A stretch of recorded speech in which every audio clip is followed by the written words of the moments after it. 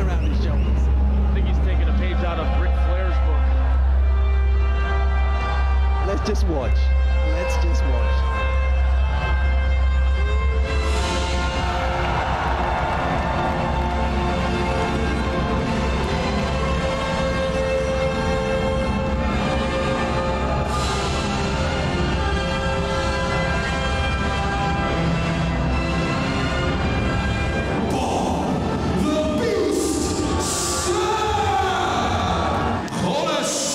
Gracie! Has only seen the second round once. Ready, go! They come together. And already it's brutal. But Sapp is down on his back. And this is one of the conceivable ways that it could end, because Gracie is an excellent submission fighter. This fight is brought to you by Jacko. And it may not be a long one, Jason. Hollis did exactly what Hollis needed to do. Get the fight to the ground as quickly and efficiently as possible.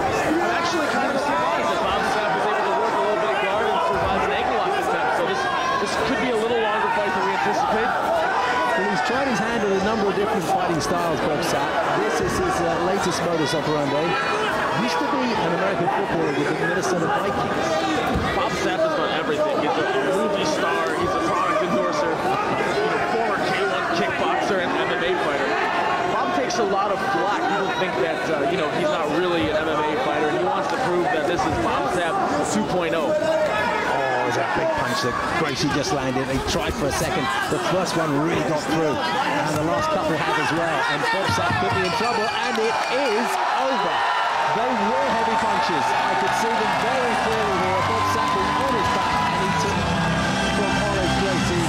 Bob Sapp's up, and he's yeah, that's the way it is in MMA.